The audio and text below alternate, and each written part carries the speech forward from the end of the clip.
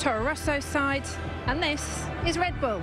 So how have a few short steps become the biggest story in Formula One this week?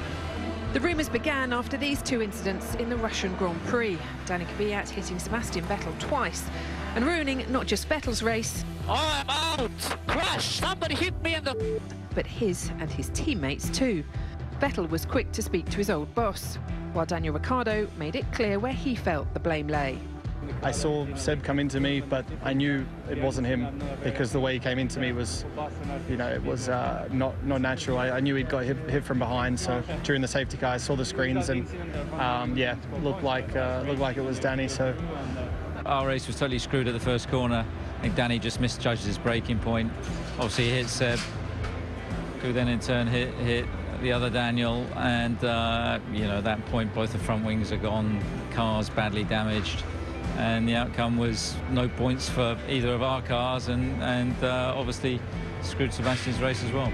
Speculation mounted 3 days later that Kvyat's position in the Red Bull team was in jeopardy, and on Thursday it was announced he was moving back to Toro Rosso, and 18-year-old Max Verstappen was stepping up to the Red Bull seat. Formula One news: Red Bull have replaced Danny Kvyat with Max Verstappen for the rest of the F1 season. Other drivers expressed their surprise. Jenson Button posted this on Twitter. Really? One bad race and Kvyat's dropped. What about the podium in the previous race?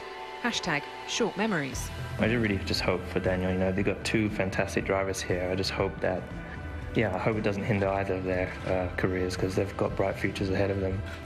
And too much pressure, too much stress, too much expectation too early on can lead the wrong way. It's not up to me to say who deserved it or not.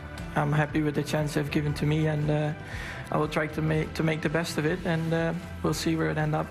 So you inherit the tyres that he selected? Yeah, but that's fine. I think. Vice versa. I mean, it's... Sorry, the tyres. I think it's the team's choice now. So the team is choosing the tyres, and then I get now what he had, and I have what we have. But the points, I get to keep them. I like to keep my points and the podium. So Danny Kvyat keeps his 21 points and now shares a garage with Carlos Sainz. The last time those two were in a team together was in GP3 back in 2013, and Kvyat outscored the Spaniard by 102 points. While Daniel Ricciardo teams up with Max Verstappen. He might be fourth in the Drivers' Championship on 36 points, but last year he was beaten by a younger teammate and he won't be wanting a repeat. Suddenly, all four have something to prove.